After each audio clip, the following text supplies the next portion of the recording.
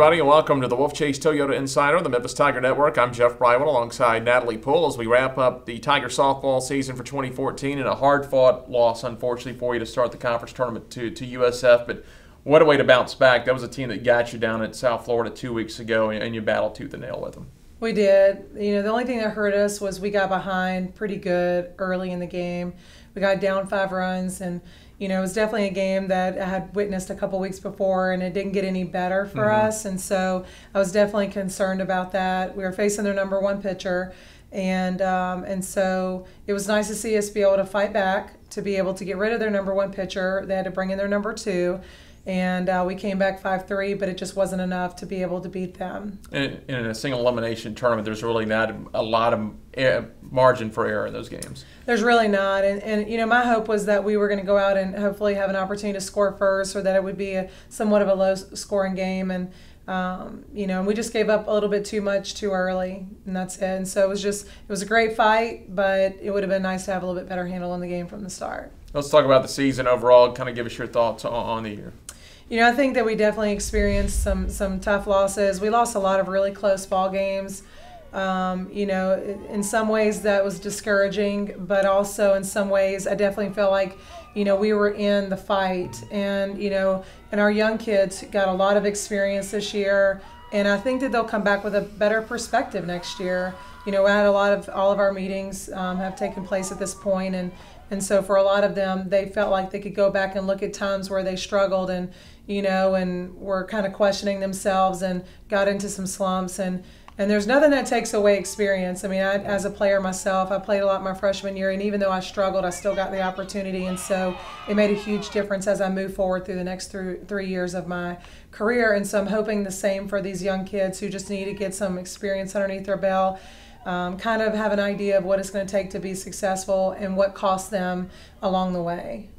First year for everyone. It's the brand new conference in the American. The American turned out really well. 4 teams made the NCAA. That tells you how tough the conference was. It really is. And returning next year, that means that 4 of the teams from last year made it, of the 7 that we will have next year. So, and by far everybody else is vying to get up in there also. And so it would be nice to have a conference where everybody has a shot at it. And so, our hope is to be better than where we were this past year, and, as we mature a little bit and continue to bring in better talent. And so it should definitely be, a tough part of our season, as I expect it to be. When you talk about the 7-team league next year for softball, and you mentioned you'll still have 4 teams because you'll lose one of the NCAA teams leaving, but then you get Tulsa back into the league. You're also going to add East Carolina, who is always a tough team to play in Conference USA. So it's going to be only 7 teams, and it's going to be very concentrated as far as the talent level. Absolutely. I mean, at this point, when we left Conference USA, East Carolina made a coaching change, and I expect the current coach that's there to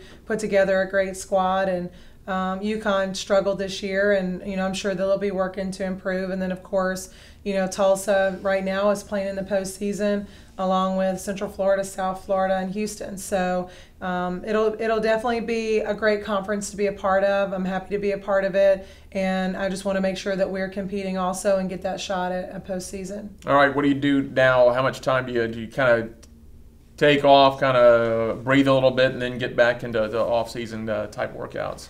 Well, I just walked out of my office planning the entire summer, which begins now. And so, our focus is to get out and see as many games as possible. We're caught up on our 14s, our 15s, and even, our 16 and 17. We've got a couple kids, committed. And so for us, it's just filling a couple holes, maybe find an additional person or 2 for a roster spot, and then just being visible and just watching so that we make good evaluations about who we think can fit into our program. For our athletes who are currently with us, they go home. Hopefully they rest a little bit, get their mind off of softball for a minute, and then, give themselves a couple weeks, and then they need to go at it again. For me, I feel like their preparation for next year begins now. They won't feel the pressure again until February. Everything feels good over the summer. Everything feels good over the fall. They get equal playing time. And so to prepare for February, they've got to begin over the summer.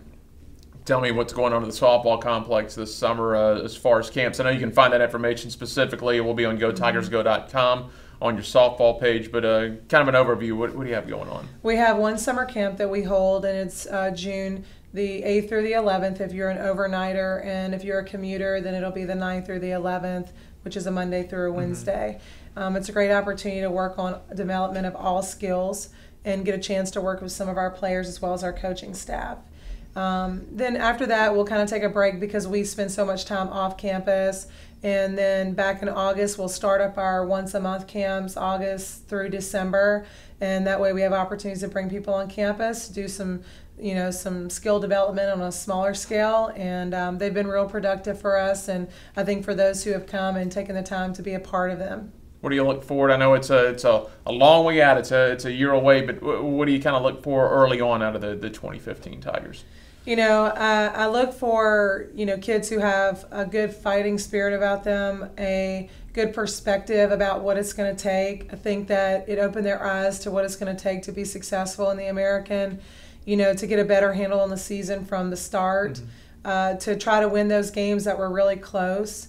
I think, they all, we had a very young class and a big freshman class, and we had a very young team on the field the entire year. And so for them, I think that they come back and they have a lot of good things to share to newcomers in how to handle some of the adversity that you're going to face, the length of the season, injuries, and all of that.